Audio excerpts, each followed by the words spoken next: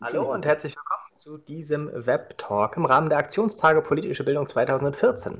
Wenn Sie das als Aufzeichnung hier sehen sollten, sage ich Ihnen mal, dass das aufgezeichnet wurde am Freitag, den 23. Mai 2014. Das ist der letzte Tag der Aktionstage Politische Bildung.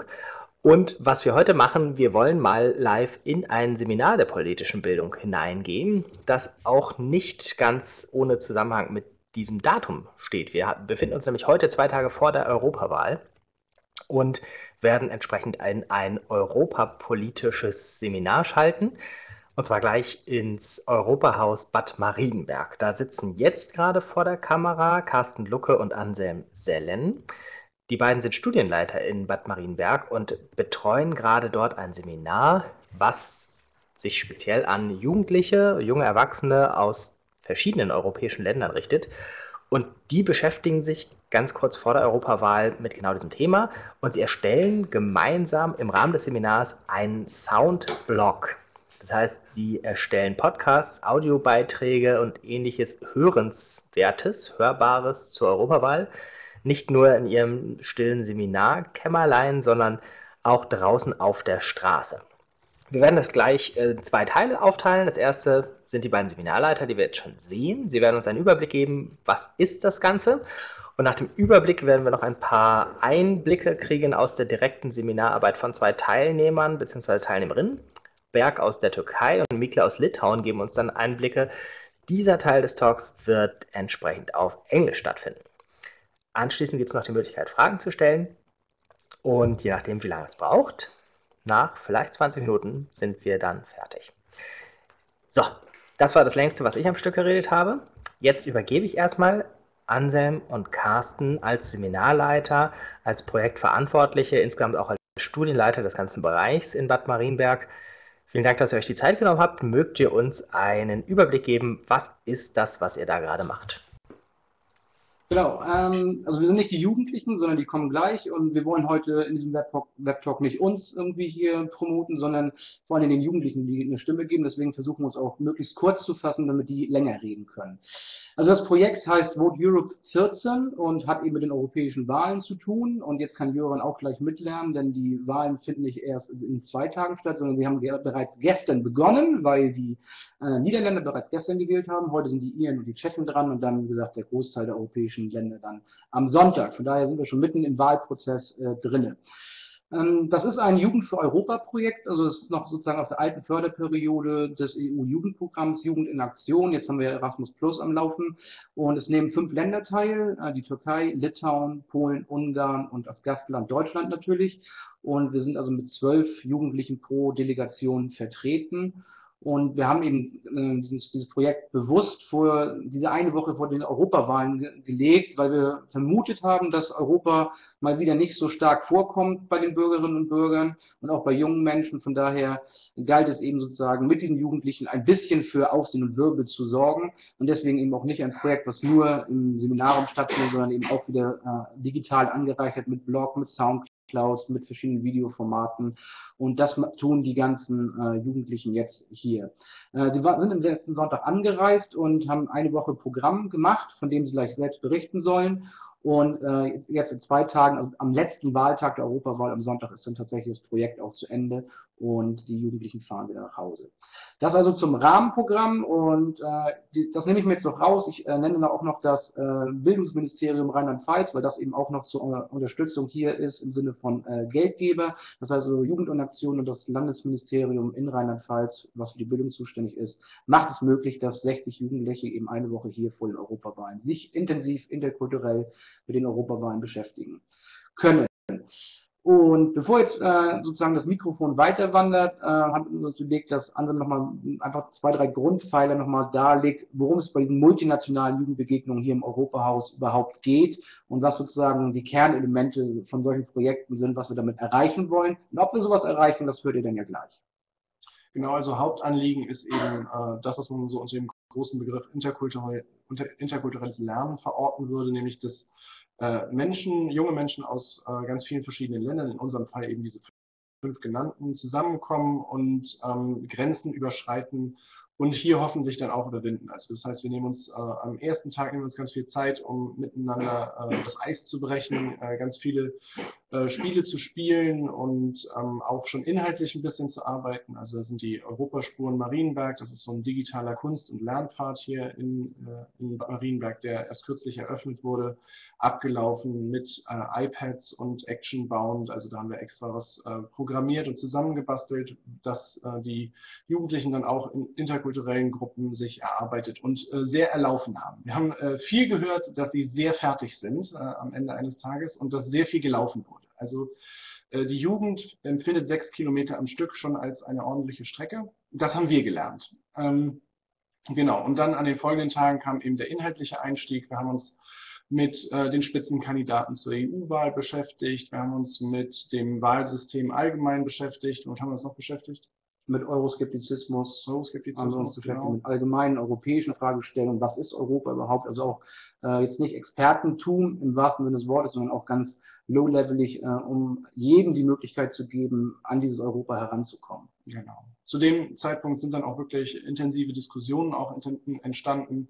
Was total schön ist, ist, dass die Türkei dabei ist, die zwar in dem Programm eben Teil des Erasmus Plus oder damals eben Jugend in Aktion Programm ist, aber noch nicht Teil der Europäischen Union. Also das sind spannende Diskussionen, die hier stattgefunden haben und auch immer noch stattfinden und die, glaube ich, die Jugendlichen einfach vor ganz neue Gedanken und Herausforderungen stellt. Also wie sie Europa denken müssen und wie sie auch Stereotype im Laufe einer solchen Woche sehen und hinterfragen können und wenn sie damit konfrontiert werden, eben neu denken müssen, wie sie andere Länder wahrnehmen.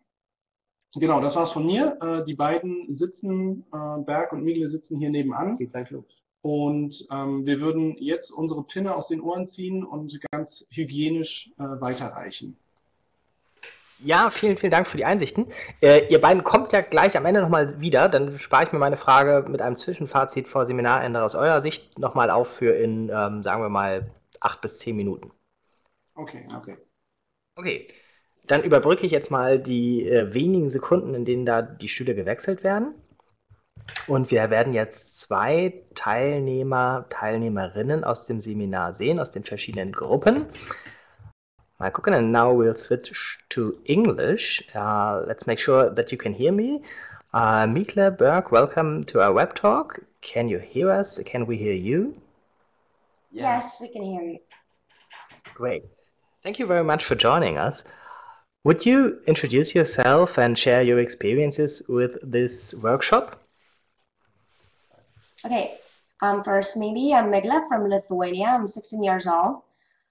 So I have been participating in different international programs, but I really enjoyed this program spectacularly because we did not only the ice-breaking games, we did not only the fun stuff, we also mashed up together the fun stuff and the important stuff for European Union.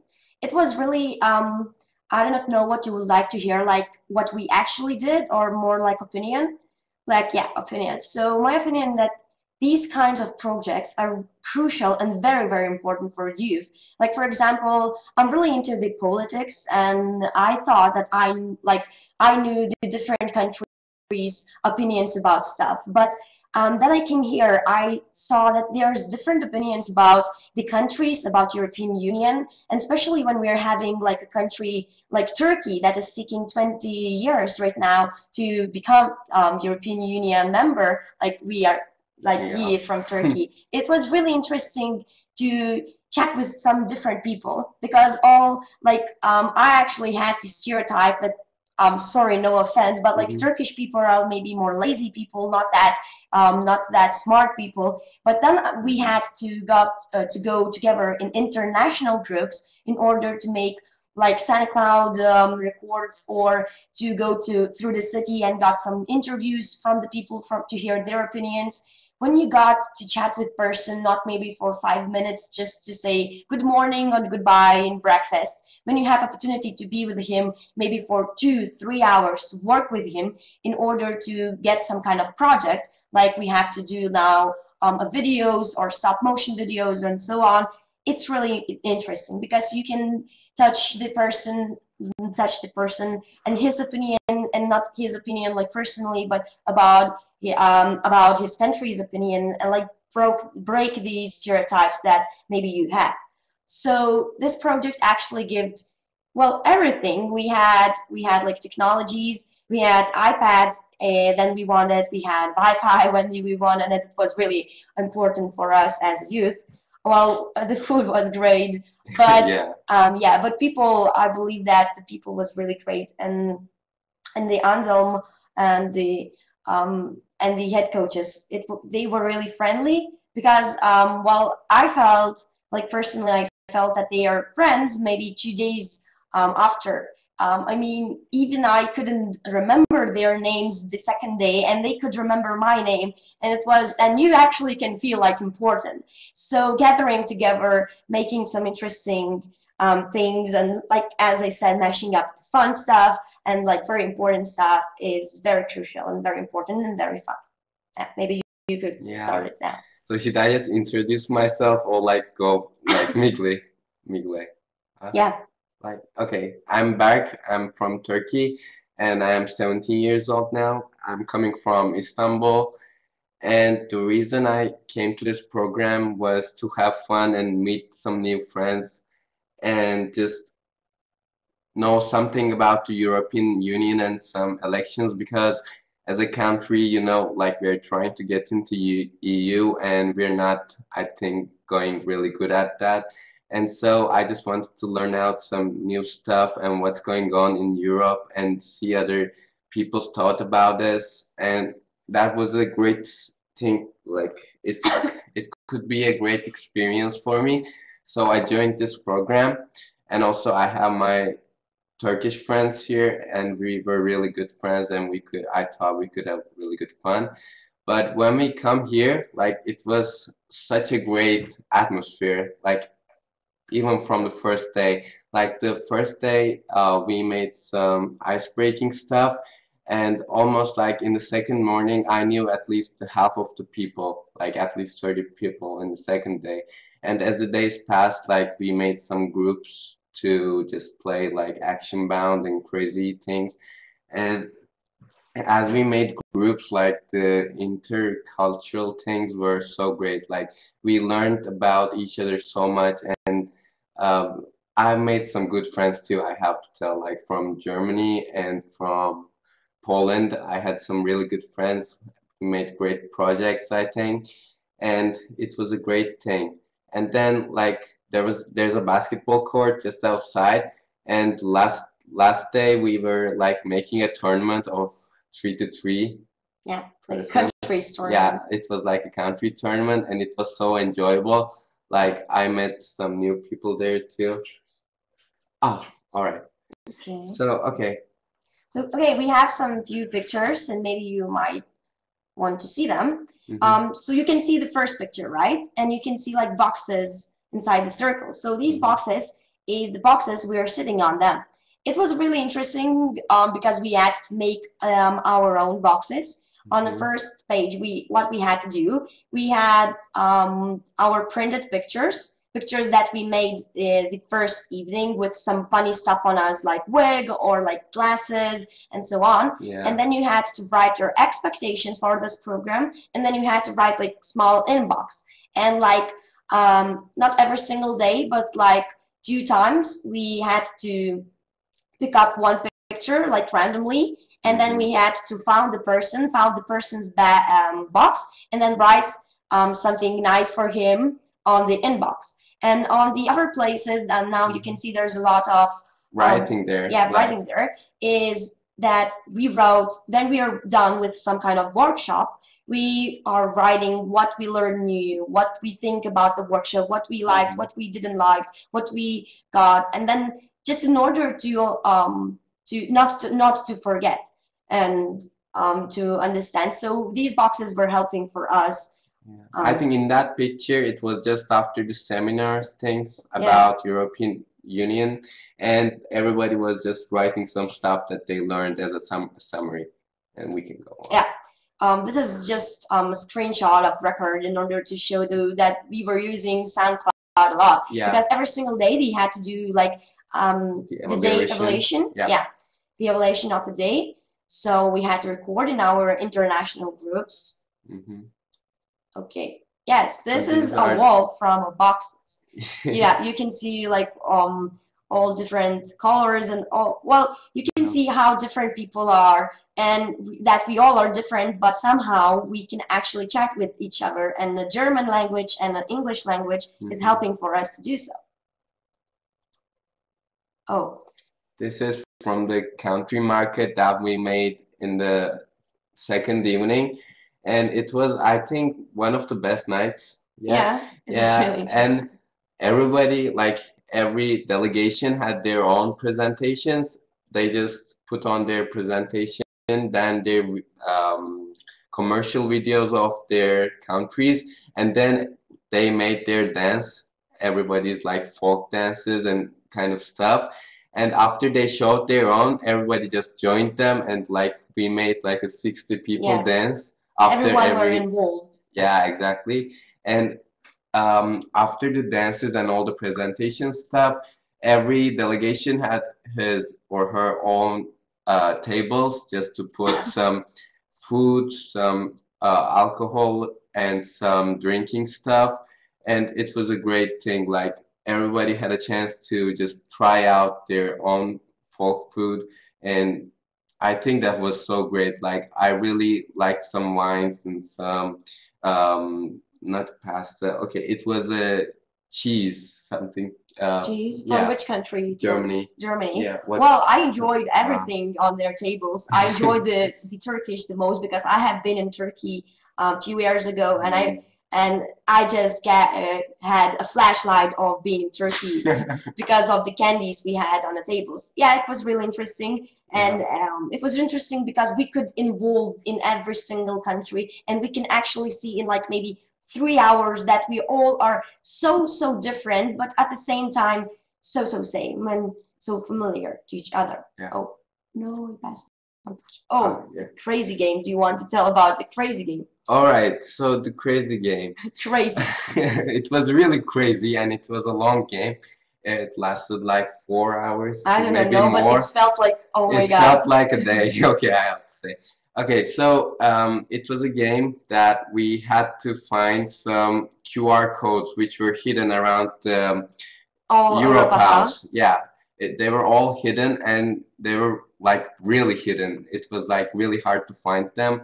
And so first we rolled the dice, and as we just like step up on a different number, you have to find that number code, because every single code has like different code, and only then you are having a code you can unlock your task. And the task is sometimes it was about like questions about European Union, sometimes dancing, and sometimes acting. Yeah, sometimes acting, dancing, like different, as I said, like mashing up the fun and mashing up the important stuff. Like one time I just made a song while I have water in my mouth. Like I made the happy birthday song, and it was great. We had to do a rap song including the words European Union, Bad Marienberg, Parliament, and so on. So yeah, we all made like rap songs about European Union, which was great. Yeah, it was great, but like it was really sunny all that day, and we spent like 5 hours under the sun, and I have to say I got sick after that day. Like I had a fever and stuff, but now I'm okay, but like it was really tiring. Yeah, but it was good because we slept really great that night after the game.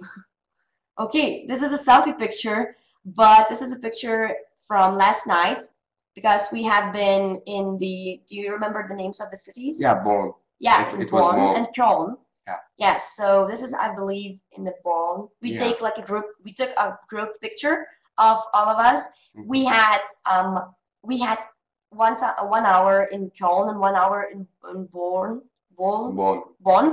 to go around and to take interviews. And we had a lot of questions, maybe 30 or 40 questions about European Union, and we had opportunity to ask the people about the elections, about European Union. It was really fun, and in Bonn, after it we had like a free time, and like I don't know about Turkish people, but Lithuanian people were running around the shops, and we bought a lot of new clothes. Yeah, but I think we bought more. Yeah, but like about the interviews a bit more, it was really interesting to see how actually we like youth know more than mature people. Well, Exactly. I wouldn't say that's maybe majority, but from my side, everyone who we asked were like, no, I have to. No, we're like, okay, you can interrupt me, and then we say, can we record you and ask questions about European Union? Oh no, I have to go to the job. No, Yeah. I have no time. They were refusing like all the Yeah, but like my group even got the interview from Alex Voss. I don't know if you know him, but he's like he's in European Parliament from Germany, so he's like important person. He's currently in European Parliament, like from Germany. So we had opportunity to take interview from him because we saw like the people were giving European Union balloons and so on, and I said, well, we should go there and like take some kind of interview. And when we took interview from him, then he saw that there's a post of his picture everywhere in the city, and we were like, whoa, that was good. Yeah. So, and it was like strange.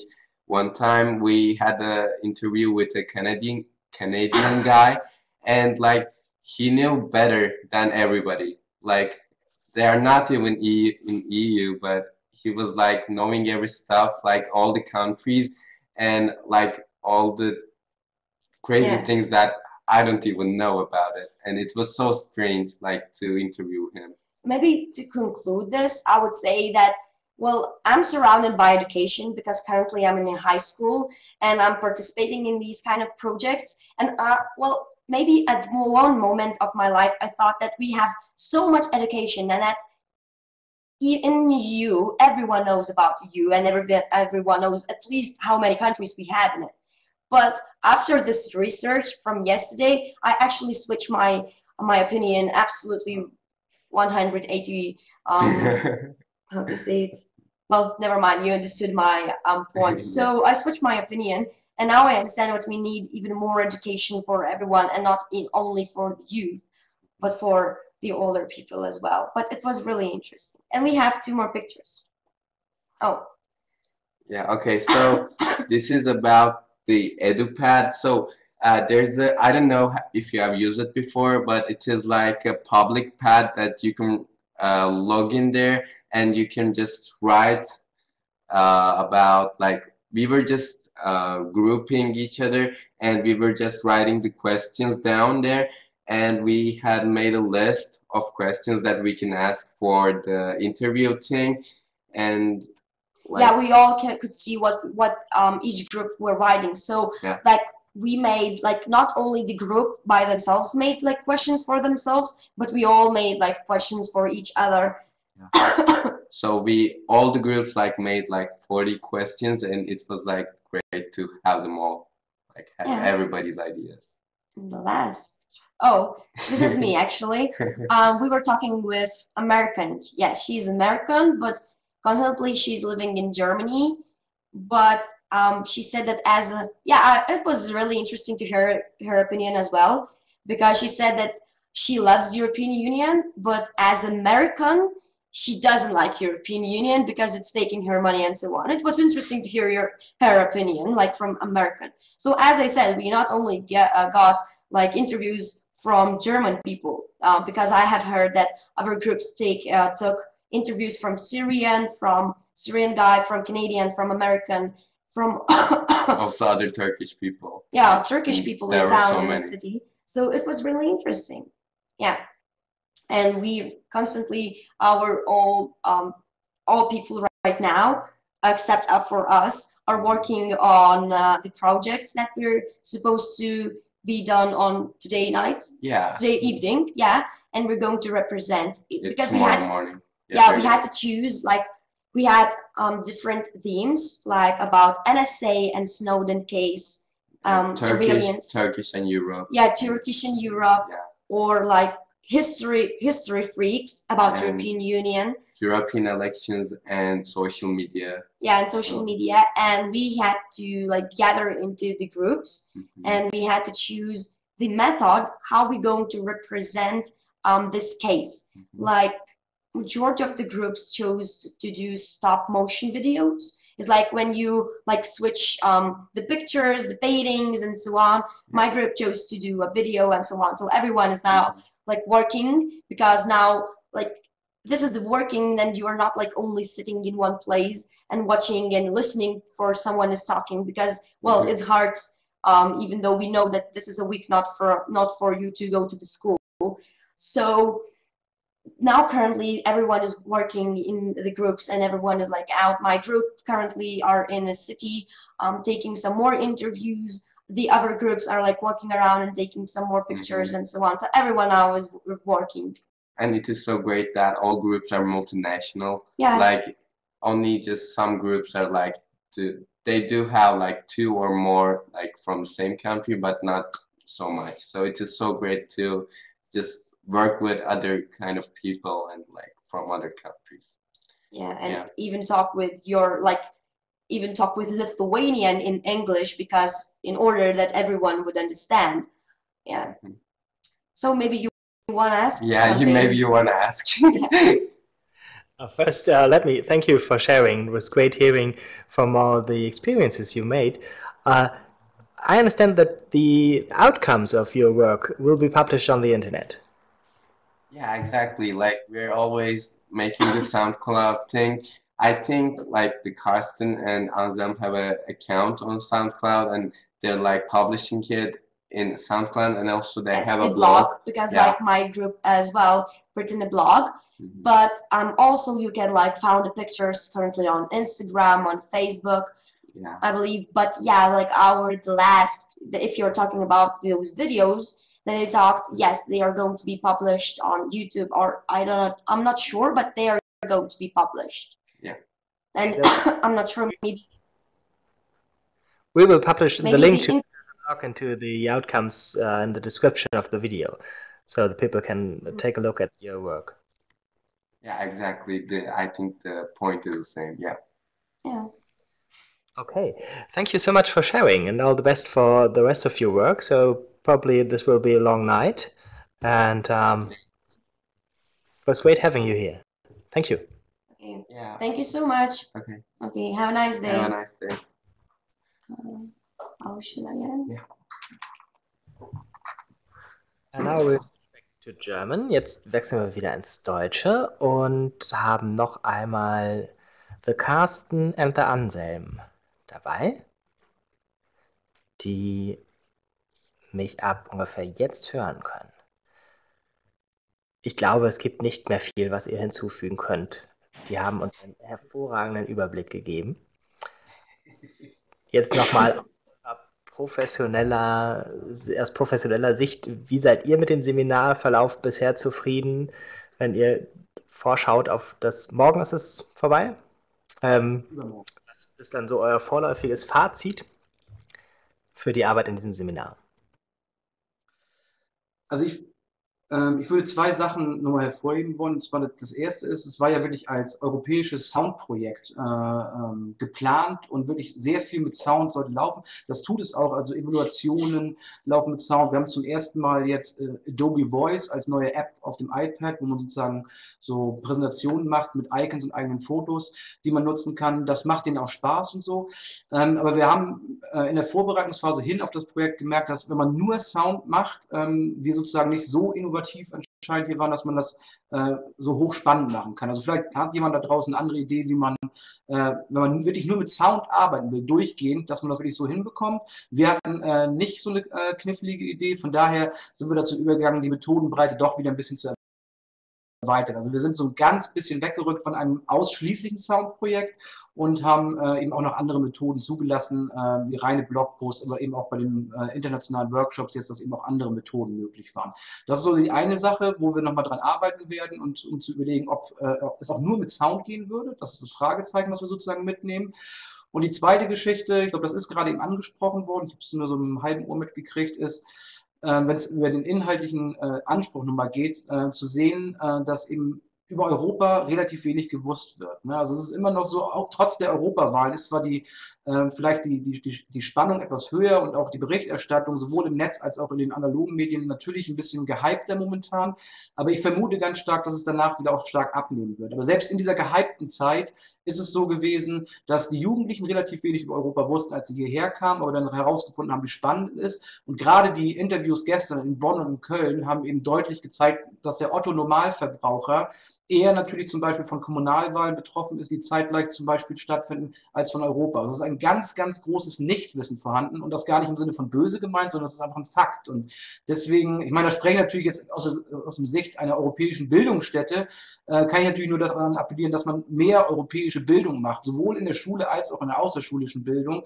Aber das nehmen wir, glaube ich, auch nochmal mit, eben, dass da einfach ein großes Defizit ist, weil einfach viel Nichtwissen vorhanden ist und dieses Nichtwissen dann natürlich dann auch dazu führt, dass eventuell populistische Parteien gewählt werden oder dass einfach irgendwelche Schlagzeilen übernommen werden, die nicht irgendwie kritisch hinterfragt werden. Und das betrifft eben nicht nur junge Menschen, das wirft man denen ja oft vor, sondern das betrifft die breite Bevölkerung von 18 bis, keine Ahnung, bis sie alle umkippen irgendwann.